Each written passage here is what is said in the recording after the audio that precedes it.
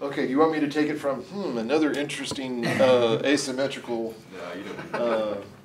Bobby, you want to I can't hold up remember that, what I said. Oh, sure. Thanks. I'll be done with this in 2 seconds, and then it'll be good. Can you push it forward a little bit? Like, where's that damn... Well, you need it in the light. It's cool. I'm good. It's white. I think it's good. It looks... Oh, wait, no, it looks terrible. Seems like you could just white balance on my face.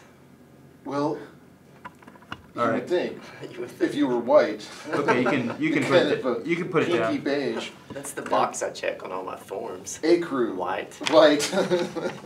Well, I always check plaid, you know. Yeah. So, okay, coming through. Ignore him.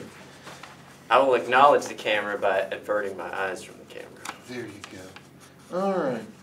So, you know, we can handle complex asymmetry here.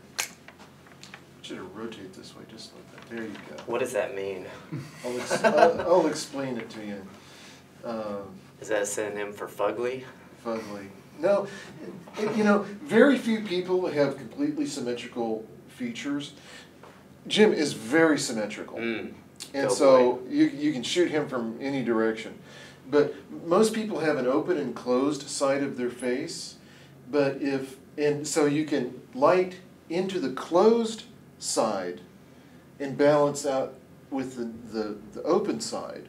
But if you happen to have a nose that is crooked toward the closed side and you light into the open side, then it will make the nose look more crooked. Interesting. So you have to reverse your lighting. So the bottom line is that there are no rules.